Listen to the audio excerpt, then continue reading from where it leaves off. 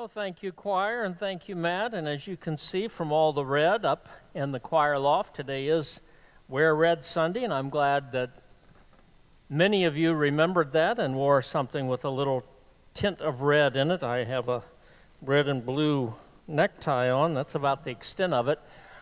About 5 years ago or thereabouts, maybe 6, I purchased an all-red dress shirt just for this Sunday. And wouldn't you know, this morning I went downstairs and I ironed a white shirt out of habit and put it on. And just about the time I was getting ready to leave, my wife said, "You remembered to wear red today, didn't you?" Oh, I had on a nice blue and gray necktie. I mean, I really looked sharp. And I said, "Oh, no, I forgot all about it." So at least I was able to grab a tie out of the closet, but I was not going to iron another shirt. I can tell you that much, at least not at the last minute. Well, if you brought your bulletin along today, or if you have it with you, inside is an insert with our scripture reading, which is 1 Peter chapter 2. And for those of you who are guests, and I have met a couple of guests this morning, we are going through 1 Peter, and today we are at the conclusion of chapter 2, verses 24 and 25, and I'll be speaking from, and we'll be reading together from the New King James Version of the Bible. Will you stand, please, as we read God's Word together? Go ahead and take your slip, and let's recite the scripture together. Who himself bore our sins in his own body on the tree, that we, having died to sins, might live for righteousness, by whose stripes you were healed. For you were like sheep going astray, but have now returned to the shepherd and overseer of your souls. Thank you. May you be seated, and may God add his blessing to the reading of his own holy word. I want to again read verse 24, which says, in speaking of our Lord Jesus Christ, who himself bore our sins in his own body on the tree. He bore our sins in his own body on the tree. This has to be one of the most significant statements of the New Testament, making this one of the most significant verses of the New Testament. All of us, I'm sure, from the time we were children, have heard John 3:16, probably the most familiar and beloved verse of the New Testament.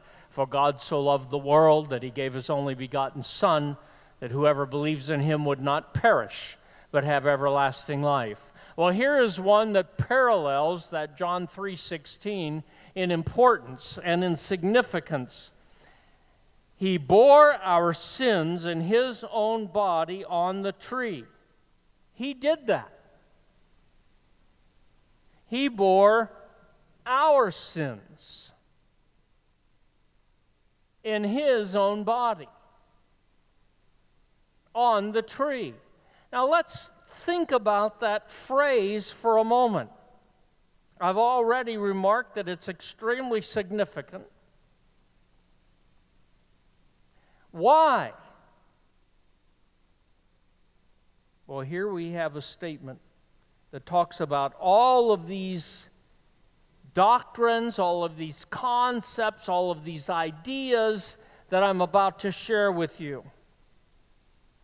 Things that we preach from the pulpit, things that our Sunday school teachers present to their adult friendship classes and to our children. That if you go through a study of theology proper, that is the doctrine of this, the doctrine of that, the doctrine of the, eventually you'll come to these doctrines, these ideas, because they are critical to our understanding of what it means to be a Christian, a Christ follower, who himself bore our sins in his own body on the tree. The first thing that jumps out at me is substitution. He bore our sins. He is our substitute. Rather than we bearing our own sins and standing before God someday at the judgment guilty, He bore our sins and experienced the judgment of God at the cross. Substitution. He suffered our hell for us. We think of the sayings of Jesus on the cross. I've done at least twice a series of sermons on the 7 final remarks of Jesus before his death at Calvary. And one of those was, I thirst. And as we meditate upon that I thirst that came about at the end of the 3 hours of darkness and of judgment, when the full burden and weight of humanity's sin was placed upon Christ, we think also of the episode that Jesus shared in his earthly ministry when he talked about the rich man lifted up his eyes in hell and said, I thirst in this place.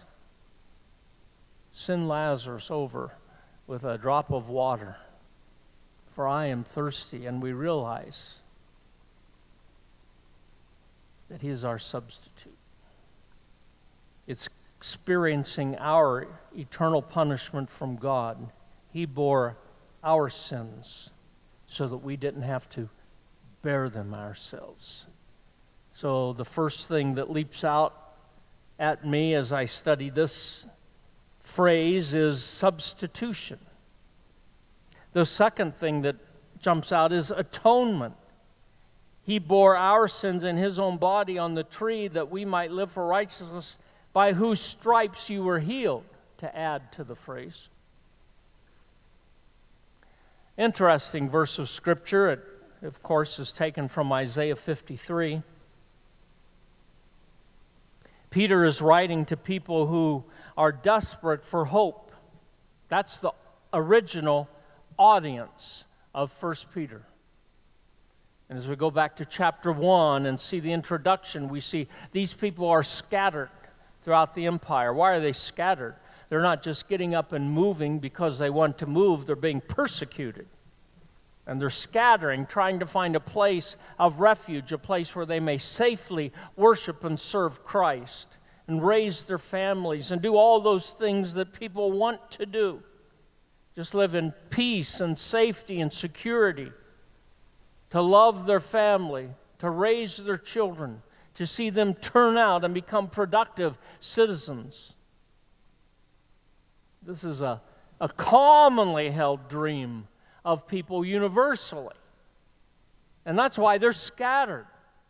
Because as Christian people, they are being persecuted by the Roman authorities who are telling them, bow the knee to Caesar.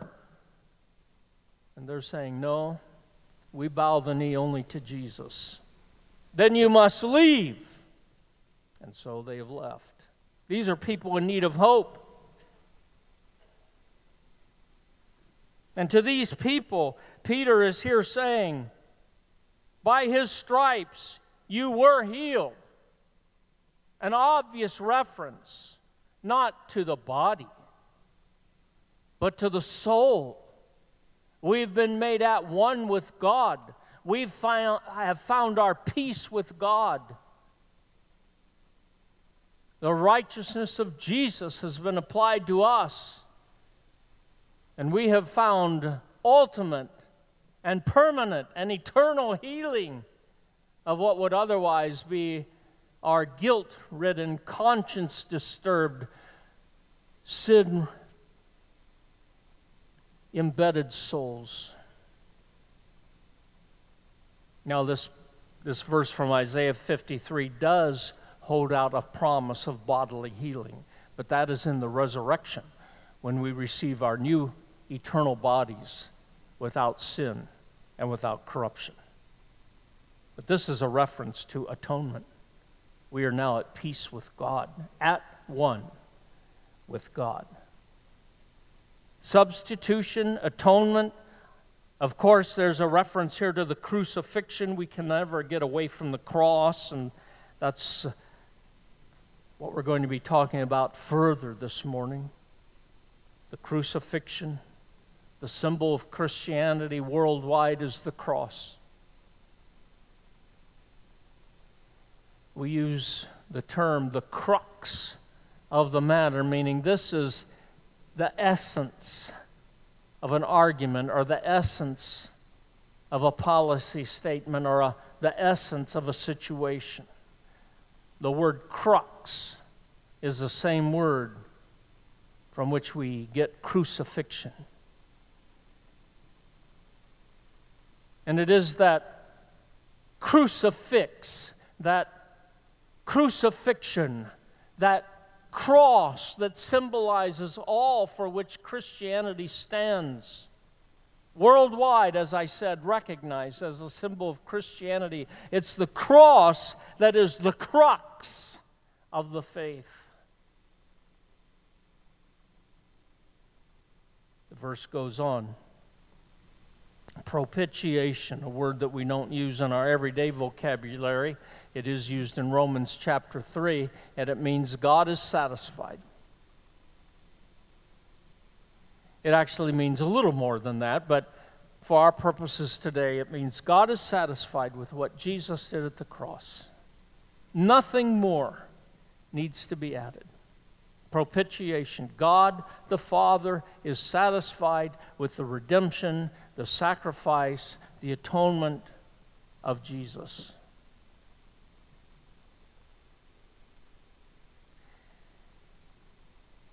It speaks of imputation. He bore our sins.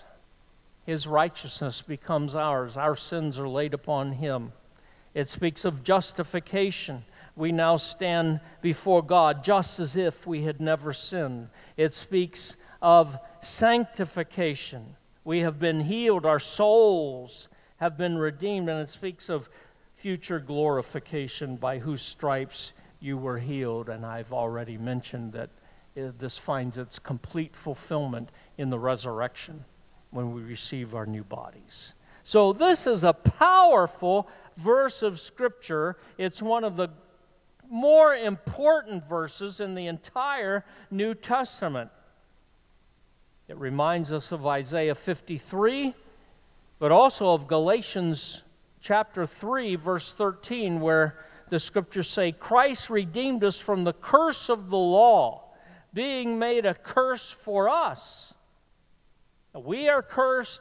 Now He is made the curse for us, for it is written, cursed is everyone who dies on a tree, Deuteronomy 21:23, and that's the word that Peter uses here. He died on the tree. In Galatians 3:13, cursed is everyone who dies on a tree, a quote from Deuteronomy 21:23. It's an interesting term also, isn't it? On the tree. What's interesting about that is that the tree is presented here in a primitive state. I think that even in this early stage of the church, people were taking the symbol of the cross and making it an ornament, trying to beautify it and dignify it and take away the horror of the cross. And so both Paul and Peter use the term the tree. The tree presents it in a primitive way, in a criminal way. I've seen photographs of the electric chair. Actually, I was reading and then watched a documentary on a serial killer of about 20 years ago who was put to death by the name of Ted Bundy. Warped individual, completely insane, and yet presented himself as suave, sophisticated, intelligent. He'd been to law school. He knew the law. and he persuaded young women. He was handsome, and he had some money, and he persuaded young women to date him and to like him, and then he would kill them. Some estimate he killed up to 100 women as a serial killer. He admitted to killing 30, which I don't understand it. Some things are beyond me. I do not understand. When I worked for 4 months, so I'm no expert, but when I worked for 4 months with fellows who were on parole from prison, trying to rehabilitate them into society, I realized then, after about 3 weeks, I realized there is such a thing as a criminal mind, and I just don't get it. But they have it, and so this man had one. But in my reading and in the documentary I observed, it showed the primitive nature of the electric chair in which he was finally executed. It was just a wood chair, wired up to kill. Primitive, nothing comfortable about it, nothing attractive about it. Apart from the wiring, if it were a chair you had at home, you would probably have it in the garage or in the basement, because there was nothing about it that was beautiful or appealing or attractive or inviting. And that's the reason the word tree is used. There's nothing about the cross that was appealing or attractive or inviting or ornamental or beautiful. It was a place of death and of execution. The crux of the matter is the cross. Christ's sacrifice on the cross is pivotal throughout the Scriptures. It is indeed the crux of the matter. Pictures of Christ in the Old Testament, the fulfillment in the New Testament. We have Adam and Eve having sinned, clothed with the skins of animals. We have others as well. We have Abram, or Abraham as he's known in Genesis 22, taking his son to Mount Moriah there to be sacrificed. We have the Levitical sacrifices under Moses being instituted, where lambs and goats and oxen and birds were sacrificed, reminding those presenting them to the priest that something has to be given and something has to die so that they might find their peace with God, the ultimate justice. We have the announcement of John the Baptist in pointing to Jesus and announcing to the audience that was assembled before him, "Behold, the Lamb of God who takes away the sin of the world." We have the event itself at Calvary, and then we have the remembrance of it in the church every time we observe communion, the taking of the Lord's Supper as it is called. But it reminds us that Christ, the eternal Son of God, became flesh. "This bread is my body," and gave himself on the cross. "This cup is my blood." And so it is that the cross is the crux of the matter. Well, when we're thinking of the cross, I would like for us to remember three things. And now that the introduction is over, yeah, thanks, Pastor, for that introduction. Now let's get to the sermon. All right, here we go. Number one, three things we want to remember about the cross. And I'm poking fun at myself, which isn't too hard to do if you really know me. Number one, Jesus gave his life for me. Let's not say us. If we say us, that's the truth. But this morning, in your mind and in your heart, say it. Jesus gave his life for me. In fact, let's just say that together. Ready? Jesus gave his life for me. Me. He gave his life for me. Nearly every book of the New Testament mentions this and teaches this. 2nd and 3rd John do not. And I think it's the little one chapter of Jude does not. But all the major writings of the New Testament, all the major books, 2nd and 3rd John are one chapter as well as Jude. And there's a reason for that. But repeatedly throughout the New Testament, we are reminded Jesus gave his life for me. Now, just a couple of months ago was Christmas. And at Christmas time, we celebrate the birth of Jesus. Nothing wrong with that. But you do know, don't you, that nowhere does Jesus tell us to celebrate or to remember his birth. He tells us to remember and celebrate his death. With this bread, with this cup. And we will never understand the significance of Jesus' birth unless we understand the significance of his death. The cross is what gives us hope. And of course, that wonderful event that accompanies the cross, which is the resurrection. This is what gives us hope. When George H.W. Bush was Vice President of the United States, the Russian Premier Leonid Brezhnev passed away.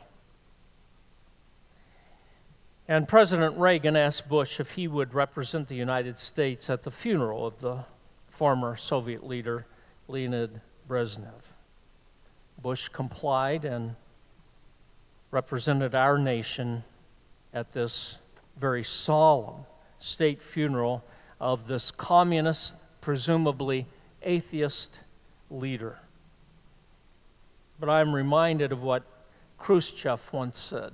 In public, we communists are atheists, but in private, many of us are believers. Just before the burial of the remains of Mr. Brezhnev, his widow, Mrs. Brezhnev, approached the bier. She stood motionless for a moment, and just before it was closed, Mrs. Brezhnev performed an act of great courage and great hope. A gesture that struck the Vice President of the United States and all those who were assembled as a great act of piety, of faith, of hope. She reached down and she made the sign of the cross on her husband's chest. And that is what is happening at this time that the photo is taken. Mrs. Brezhnev is making the sign of the cross over the body of her deceased husband, Leonid Brezhnev. As our vice president later was to say, there in the citadel of secular, atheistic power, the wife of the man who had run it all hoped that her husband had been wrong. She hoped that there was another life and that that life was best represented by Jesus, who had died on the cross, and that she was hoping that that same Jesus might yet have mercy on her husband. And so I ask you, since we're looking at 1 Peter, an epistle that's providing hope to people, in the final analysis, where was her hope? It wasn't in the power that her husband held. It wasn't in the power of those assembled around the bier and the coffin. It wasn't in the materialism that they possessed. In the final analysis, her hope and ours is found in this truth: Jesus gave his life for me. Second thought, 1 Peter 2:24, that we, so Jesus gave his life for me, that we, having died to sins, might live for righteousness. Now, Jesus gave his life for me. Second thought, we are to live our lives for him. Everybody needs a purpose in life. Everybody must get up in the morning with the thought, there are certain things I must do today. There is a purpose for my being alive. And we can have a multitude of purposes today. I want to do this today. I want to do that today. I want to do the other. But ultimately, there must be an ultimate purpose. Why do I live? Why do I exist? What is it all about? Well, here it is. That we might live for righteousness. That we might live for righteousness, which is another way of saying to live for the glory of God, to be right with God, to be right with others, to have the power to do what's right. Jesus made the remark, "You are my disciples if you do whatever I have commanded you." Now that's an interesting thought, isn't it? If you do whatever I have commanded you. We look at ourselves in the mirror and so often evaluate ourselves, and when we do so, we think, oh, I could have done better here. I could have done better there. I should have said this. I should have done that. And when it comes to following Christ, we frequently, in a moment of true honesty with self, will say, man, I need help. Well, the good news is, the gospel is, you've got that help. Jesus said, it's necessary for me to go to the Father so I may send a helper to you,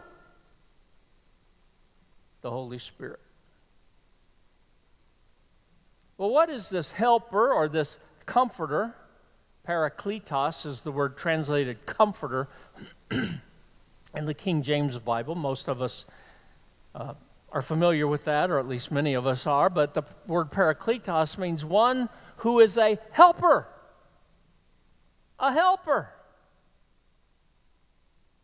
A helper. What's he supposed to help me do? Right here it is. That I might live for righteousness. Because we know as natural people, that's not what we do naturally. So we need a helper. Well, we've got one. And that's the Holy Spirit who makes the reality of Christ come alive within us. Because of the cross and because of the resurrection, we have within us, as followers of Jesus, as those who believe on Jesus, a supernatural power. The helper, the Holy Spirit, enables us to say no to temptation and yes to God, no to wrong and yes to right. Jesus lives in us. A little girl in the car driving home from church turned to her mother and said, "Mommy, there's something about the preacher's message this morning that I do not understand." The mother said, "Really? Oh, what is it?" And the little girl replied, "Well, he said that God is bigger than we are. He said God is so big that he could hold the whole world in his hand. Is that true?" And the mother replied, "Yes, that's true." "But Mommy," she said, "he also said that God comes to live inside of us when we believe in Jesus as our Savior. Is that true also?" And again the mother assured the little girl that what the pastor had said was true. And with a puzzled look on her face, the little girl then asks, "Well, if God is bigger than us and he lives in us, wouldn't he show through?" And with that, the anecdote ends. Because we are supposed to answer that question to our own satisfaction. Does he show through you? Does he show through me? Some things we never forget. Some sermons, I guess, we never forget. I can remember as a child, and what reminds me of it is I keep a bottle of water up here just in case I have a coughing spell. I remember as a child being taken to a Baptist church in the south part of Akron where revival was being held. Revivals were a big thing in that day and time, and the evangelists again at that day and time, pre-internet, pre-smartphone, black and white television, they could be very entertaining speakers. In fact, they had to be. The evangelist had a cup of water that he held up. It was filled to the brim with water, and he said, "Now, if I knock this, what's going to spill out of it?" He tipped it, and some harmless little puddle of water fell on the floor. He said, "Whatever you're filled with, when you get bumped, that's what comes out. If you're filled with anger, you get bumped, you fly into a rage. If you're filled with positive thoughts and happiness, you get bumped, then that comes out. If you're filled with Jesus and you get bumped, that ought to come out. That really ought to come out." How does it come out? I think of Francis of Assisi, who used to tell his followers, "Go into all the world and preach the gospel to every creature. If necessary, use words, that we might live for righteousness." Words become necessary at times, but the way we live speaks loudly of what's inside. So, number one, 3 thoughts. Jesus gave his life for me. Number 2, we are to live our lives for him. And number 3, because of the cross, there are now no barriers between us and God. By whose stripes you were healed, for you were like sheep going astray, but now you have returned to the shepherd and the overseer of your souls. Which is another way of saying, you have now found peace with God. You have now been reconciled to God. There are no longer any barriers between you and God. Everything is okay. Everything is okay. You're okay with God, and He's okay with you. That only comes through the cross and our acceptance of what Jesus did for us and our believing in Him. Elizabeth Barrett Browning was one of the notable poets of the first half of the 19th century, the early 1800s. She became very popular both in England and America for her poetry. Unbeknownst to many people, her poetry was written from a heart that had been broken. And maybe that's what made her a notable and great poetess. But she had fallen in love with Robert Browning, much to the dismay of both her parents, who had hoped she would do better, let's say, than to marry a writer. They had hoped their daughter would marry someone in high society, not some writer. But she loved him and she married him anyway.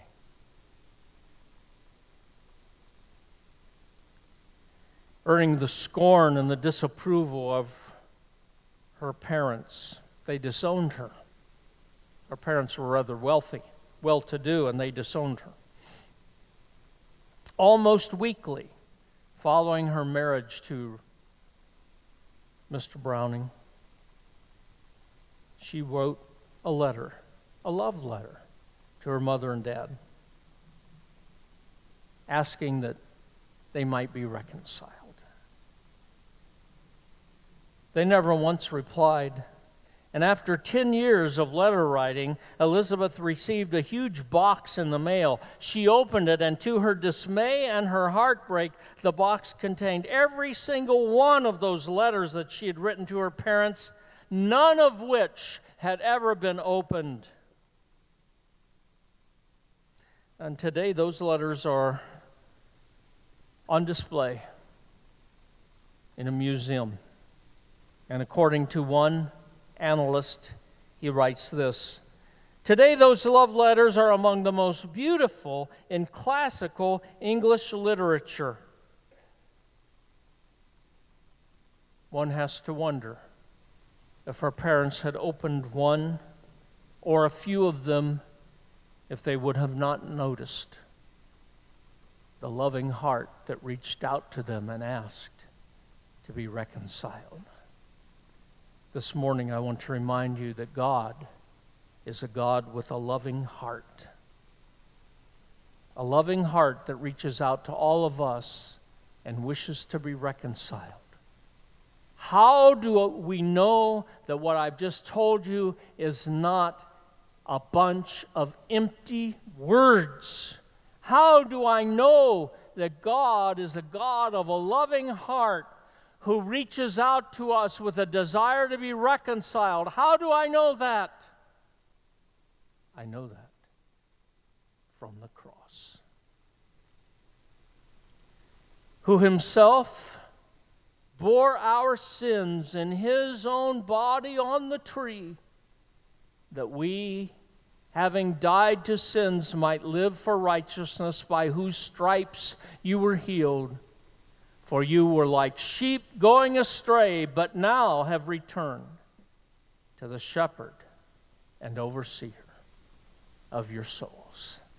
Hallelujah. What a Savior. Let us pray. And as we go to prayer this morning, perhaps there are friends here today who have not made a commitment of faith to the Lord Jesus Christ as your Savior. Or perhaps you're here today with a burdened heart, or as Charles G. Finney used to call it, an anxious soul.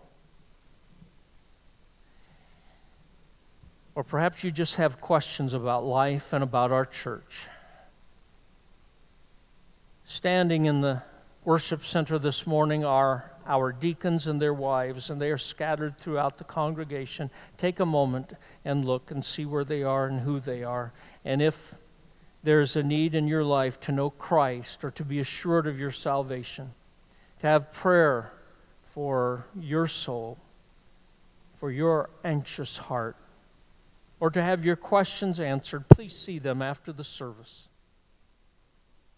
Dear Father in heaven, today we have looked at this passage from 1 Peter 2, intended to give hope to a troubled soul, to people scattered throughout the Roman Empire and now in Asia Minor because of their faith, those who had escaped the Roman Empire and its boundaries in hopes of being able to worship Christ and to serve Him freely.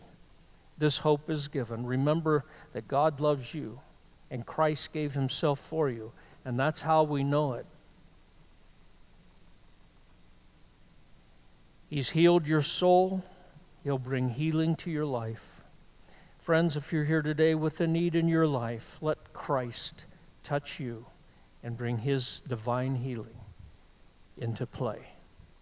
And now may the grace of our Lord Jesus Christ, may the love of God the Father, and may the communion of the Holy Spirit rest and abide upon us all, till our Savior come and evermore. Amen. God bless you all. You are dismissed.